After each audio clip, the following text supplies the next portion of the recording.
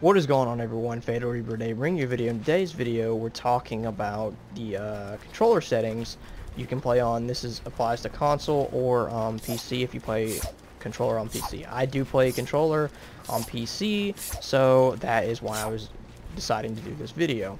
So for many of you, I'm sure possibly struggle with building or anything else. I've noticed my building after putting these on this setting to definitely be better than it was, and my overall gaming experience on it and how I play being a lot better as well. So a little pyramid ramp thing you can see here.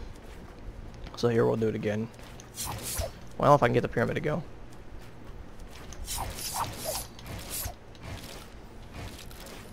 Now, used to I couldn't even do that at all, and I'm over here able to do it. So these settings definitely have improved my building, as well as even in combat and stuff like that, because I can obviously edit faster. So let's go ahead and go into settings, and we'll talk about exactly what I have set and what you could set. Now, these are my personal settings. I would definitely recommend tweaking them and just trying different things out, maybe moving some stuff down or up.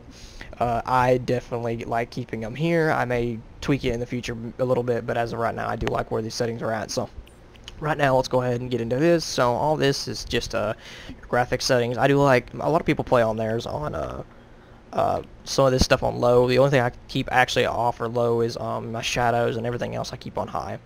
VSync you're going to have off if you want to turn off, unless you want to be capped at 60 frames, which is okay if you want all that. That stuff doesn't really apply to as far as controller stuff. That's just what my graphic settings are. So here are the start of everything. So movement here we got. This is pretty important. Toggle sprint. I would go ahead and turn that off and put sprint by default on. Trust me, it will help you a lot in the long run. Sprint cancels reloading. Turn that off. Auto open doors. I used to not have that on. I used to keep that off. I would recommend turning it on if you are playing controller. That way, if you actually do a door edit, you will go ahead and open the door and jump through. Combat, we're going to keep all that where you see it. Auto pick up weapons I would keep off, unless, I mean, they're good for drops if you're trying to get a weapon fast off drop. Building, this is important. Reset building choice, put that off. Turbo building, of course, on. And confirm edit release on. That basically, as soon as you release, your edit is going to be confirmed. So, and these are just some extra game options and replays. That can be to whatever you're wanting. Now here is the a main thing too as well on sensitivity and stuff. So when we get here to build mode sensitivity for multiplayer, I would put that on 2.0, and I did pass something up, I forgot. So you obviously you want Builder Pro on controller auto run. Vibration, a lot of people have off. I like turning on, but it is better to have it off because it can sometimes mess with your you know, obviously if you're getting shot at or something, you feel the vibration, it can mess up your your reaction time, or how you may react to the situation if you are playing on controller. So I would recommend you turn that off. I do keep it on sometimes, but that's just my personal opinion. So edit hold time, this is important. A lot of people play this on 0.100. I actually go to 0.125. Again, you can tweak that as you want. Mine used to be a lot higher up there. That's why I couldn't edit as fast. Again, you can tweak this how you want it. I keep mine at 125. And over here on build mode sensitivity, we put 2.0, and then on edit mode sensitivity, we put 1.9. And then you would put used advanced options on, and then look sensitivity. So this is important, so I would keep that around 55%, and put this to 50. That's 0, 0, and then 0 seconds, and then I would turn that off.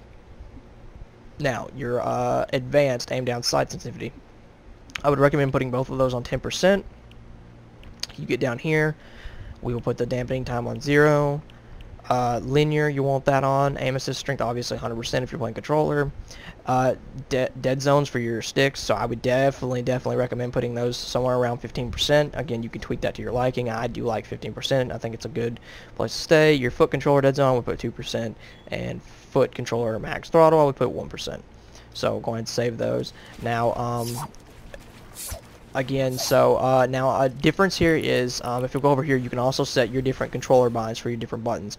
Now, a big thing to note here, I do not actually play Scuff. I play on a regular $60 Xbox controller. It is wire. I do keep it wired. I don't play wireless, but I do. Some people do have scuff, and if you do have scuff, I would definitely recommend messing around with these settings. But again, I don't play scuff. I actually play just regular controller, so you'll have to pay attention to that. But I've noticed that these settings definitely help me with my overall building speed. Obviously, I'm not a pro at doing the whole pyramid thing. I've never actually even been able to do it before. So the fact that I can do it at all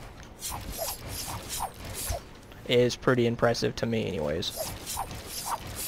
But I have noticed that my building and my overall gaming on Fortnite has definitely changed, and I've been a lot better, faster in games. So these settings, again, I would tweak to your liking. I wouldn't just keep them exactly the same unless they work for you. If they work in that case, then I would use them like that. But I would, again, recommend tweaking them. Because, like, see, the edit hold time sometimes is too fast and not normal for me.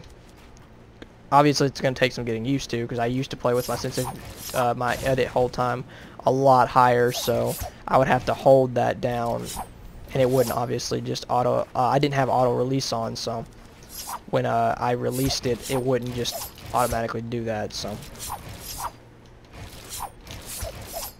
but my edits and everything have been definitely faster since I've moved to these settings. I would definitely recommend doing them.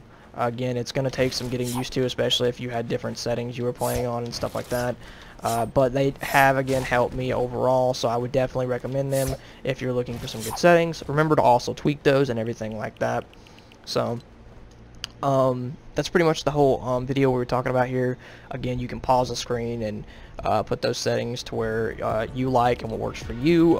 Those are a good common ground, I feel. And then for maybe you to go to first and then kind of tweak them from there. But again, I hope you guys enjoyed this video. This is my thoughts on your controller settings, what you should be putting them on. It does definitely help me on my overall building and gameplay. So hope you guys enjoyed that video. Hit that like button, subscribe to the channel, and we will see you guys next time in the next video.